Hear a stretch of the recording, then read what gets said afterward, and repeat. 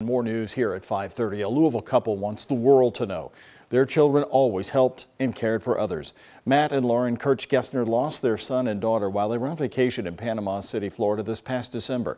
Addie and Baylor were killed when a truck suddenly left the road and crashed into a miniature golf course where they were that day.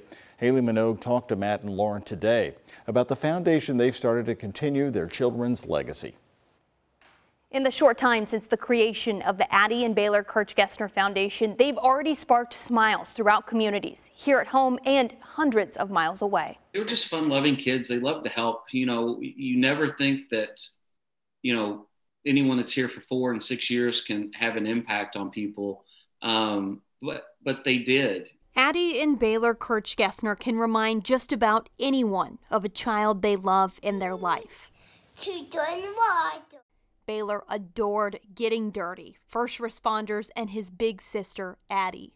In return, Addie loved her brother, her bows, and reading books. She read to us every night. And, that was one thing I never, ever could say no to her was when she would say, "Daddy, can we read another book?" The answer was always yes. Matt and Lauren want to share that passion for reading and helping others.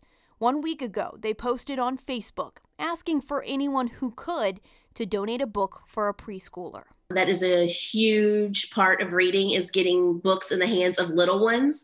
And all preschools need new books. All kids love new books. They like the new pages, the bright colors.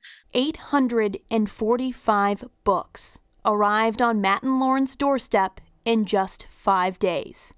Only the beginning in the family's mission to inspire those same ear-to-ear smiles Baylor and Addie shared on the faces of children across the country. We want them to know, eventually know the kids and know Addie and Baylor for what they were, for the big smiles and the big personalities and helping people. I mean, we just keep going back to, to everything of just helping. We always taught our kids to help people.